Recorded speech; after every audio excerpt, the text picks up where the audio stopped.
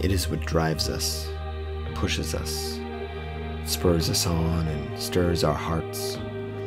It is the butterflies living in our stomachs that pull at the corners of our mouths, inspiring a grin in spite of all that we bear. It's what got us here to the finish line in the first place.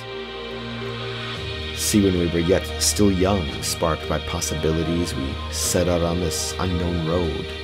Long and winding, the undiscovered country, the road not yet traveled.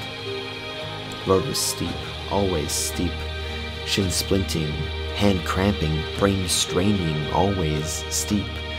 And when there was only one set of footprints on the road, it carried us.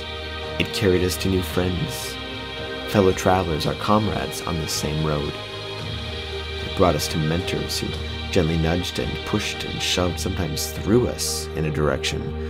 But the lesson is not about World War II, but about the war inside of you that keeps you from knocking on that door in search of direction when your compass can do absolutely nothing but spin, searching for what's true. It resounds in the perfect chord, resonates in the painted canvas, resides in the breathtaking chaos, but also in us, our own voices, when we say with butterflies tugging at our cheeks and through modest grinning teeth, I did that, we made that, that's ours.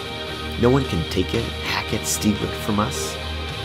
When all other things fade away, it will remain, be it a raging fire lighting the sky or a candle dim like the gleam in our eye. It remains.